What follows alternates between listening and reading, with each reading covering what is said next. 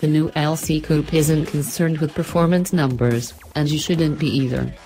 Despite some flaws, the LC500 500 7-hour provide a luxury experience nobody else currently does. I recently posted a video of the 2018 Lexus LC500 circling Motor Trend's Figure 8 course during our routine testing. One of the comments referred to the roar of the LC500 hurtling past the camera and laying into the throttle. I don't think anyone who saw the car in photos print expected it to sound like that. Expectations exceeded. But that's not the point of the 2018 Lexus LC500. Indeed, the quad-cam 5.0-liter V8, internally, the Tourer GSE engine, churns 471 horsepower at a glorious 7,100 revolutions per minute and sounds glorious doing so through its multi-mode exhaust.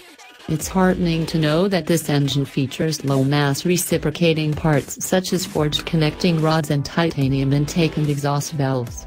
The cylinder heads are equipped with variable valve timing and, depending on conditions, fuel is injected either directly into the cylinders, allowing for a high compression ratio, 12.3:1, or into the intake ports to enhance low-end response. We can't argue that this big, muscular V8 is really one of the last of its kind, and had there been video of senior features editor Johnny Lieberman's Lexus LC First Drive, you would have been able to swoon over it too. You can.